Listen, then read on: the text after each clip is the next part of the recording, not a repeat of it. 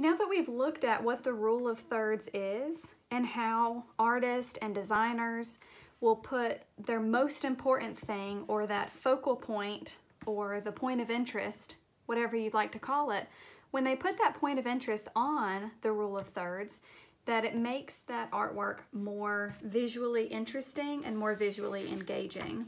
So we're going to learn how to apply that knowledge by identifying when that is used in a magazine advertisement.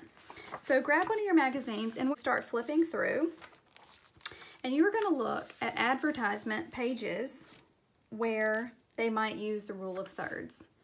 A lot of times, like in this one, this actually sort of goes a little bit onto the second page, but this advertisement here does not use the rule of thirds. Notice she would be the most important thing in this picture, but she's put right in the middle of the page, kind of with equal distance on the left and right sides. So this would not work for this assignment. A lot of times you may see 2-page spreads, but again, this one is very centered as well. It's right in the middle. So I'm just going to flip through until I find one that looks like it might be on the rule of thirds with the most important part. This image might be getting closer. I would say, of course, this bright orange would be the most important thing, be that point of interest. But if I apply the rule of thirds, it's a little bit too close to center. So it doesn't really fall on that rule of thirds. So that's a little closer, but it's not perfect. Not quite. Now this page does. On this advertisement, one thing that can help you identify what the focal point is, or the point of interest is to think about what the advertisement is selling. So this advertisement is for Bernhardt, a furniture company, and they are selling, in this piece, this chair. So this chair is the most important thing. It's my focal point. And if I just visually take the width and kind of find thirds and divide it this way, notice how that chair lines up right on the right rule of thirds. If I take the vertical height and divide it into thirds, where they're evenly spaced, and if I bring that across, that chair intersects right on this lower one. So that chair is perfectly on the rule of thirds. Now, once you find a magazine advertisement that does that, you are going to very carefully rip that page out and try not to tear the page, just sort of get it where it's a smoothish edge along the side. And then you're going to need your ultra fine point Sharpie and a ruler. You can also do this in pencil first if you want to make sure you're measuring things out correctly. So I'm actually going to start with a pencil. So now I am going to apply the rule of thirds to this picture. So I can use my ruler and I can measure the width of that page. It's not quite 9, it's close. So I'm just going to say a rough guess of about 3 inches. And just near the top of the page, I'm going to put a little tick mark around the 3 and the 6. So that way it's 3, 6, 9. And that looks pretty close.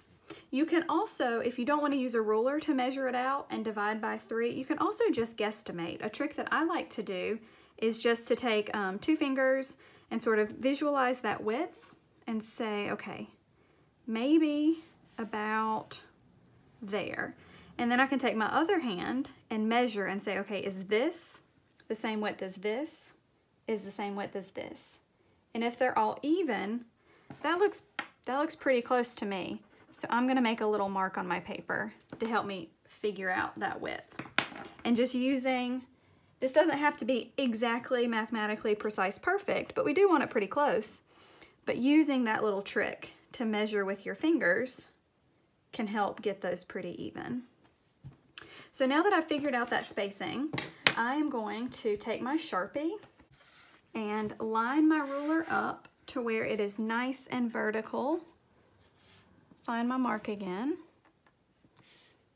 Make sure it's not tilted or leaning. And then just draw that line all the way down that piece of paper. Now that may be a little bit hard for you to see. I'll go over it in a white pen for you to see a little bit better. But on your picture, you can go over it with just that black Sharpie. This picture is kind of dark, which makes it a little bit harder to see. And then I'll line up the second line and bring it all the way down as well. So now I have my vertical lines done. I can double check. Again, they are evenly split into thirds. Okay, so I've gone over this now with white ink. That way it shows up a little bit better on film. And the next thing that we're gonna do is take the height and divide the height of our image, of our advertisement, into even thirds. So again, I can measure that with a ruler if I want to, and take the length and divide it by 3 to figure out the measurements, or I can just use my guesstimation trick. So I'm gonna see that width is about there. I don't know, maybe about that would be even. And then take my fingers. Let's see, that middle part looks bigger, so I'm gonna scooch those in a little bit. Check it again.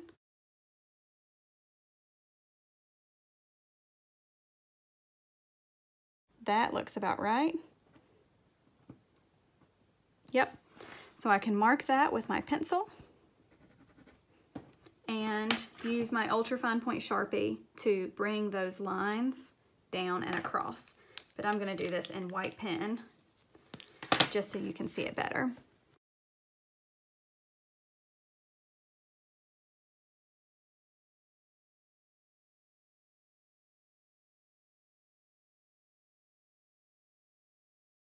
So there's my image. I now have the rule of thirds evenly spaced, and that is really important.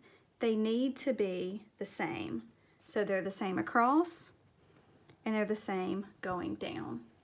Now what I can do is step number 2, which is circle your focal point. So my focal point or point of interest, we said, is this chair. That chair falls on the lower right intersection of the rule of thirds. Now the chair is a little bit bigger than that, but the center of the chair falls right there on that intersection point, perfectly aligned with the rule of thirds. The next step is going to be to talk about the leading lines. So in this picture, what are the leading lines from around the page that help lead me into my focal point or my point of interest? And for this chair, I would say it's several things. I think this bright gold frame on the chair, those things both sort of help swoop you into the page. So I'm gonna draw a line, a little arrow following that line. That helps lead me in from that side, and this side helps lead me in right there. And I can say the same thing for the cushion and this cushion. Notice back here I have this rug edge, and it kind of moves me up and in from that side of the picture. I've also got this bookshelf at the back. Notice how that bookshelf, that nice bar, kind of points us down and into the lamp, and that sort of draws our eyes down from the top of the page. And then over here on the left side, I've got a lot of horizontal things which are moving us in.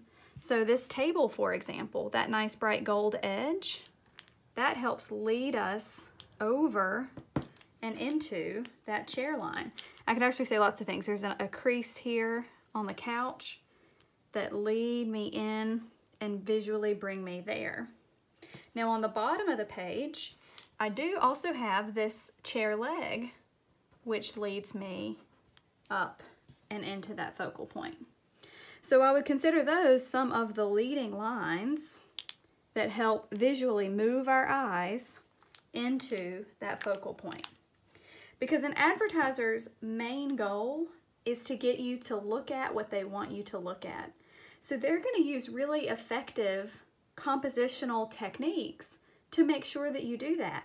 If they can get you to look at their product and focus in where they want you to focus in, you're much more likely to buy their product, and they're much more likely to make some money. So those are the steps of this assignment today. Find a picture that uses the rule of thirds, apply the rule of thirds, circle your focal point and draw what leading arrows help lead you into that focal point. I want to show you a few more examples. This is an advertisement that I found for cinnamon rolls, and they've used some really good visual tricks to make those cinnamon rolls the focal point on the upper left intersection point of the rule of thirds. So everything is in black and white except for the cinnamon rolls, which obviously that makes them really pop out to the viewer and catch your eye. And they have a lot of good leading lines leading us into that cinnamon roll that she's eating.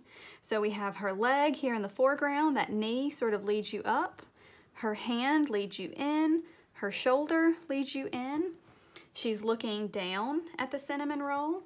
Her shoulder leads you up and in, and her hand holding it leads you up and in.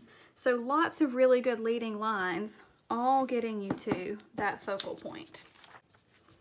This is a magazine advertisement that I found for Children's Place. And when I apply the rule of thirds to this one, obviously this little kid is our main focal point. And the thing about this is they've left so much great open blank space around this little kid that it's obvious that she's the focal point on the rule of thirds in the upper right hand intersection point. So we've got a lot of good leading lines moving us into her figure as well. From the left side, we're moved in through that long extended leg. We've got her arm extended. We've got this foot that swoops you up and in from this direction, and then her arm and her hair and all that sort of moves you in to the center of her torso. So that's another really great example of the rule of thirds in action. Now this advertisement is interesting as well, but it uses the rule of thirds because I would say that her torso, where she's wearing that really prominent striped shirt, would be our focal point, the most important thing. That's on the upper right intersection point of the rule of thirds. And we have a lot of great leading lines moving us into this composition. She's got her legs crossed, moves you right up to her upper body. We also have the table that she's sitting at where she's holding her coffee cup, and that table line moves you right up her arm and into her torso. And all of that is sort of emphasizing her outfit that she's wearing.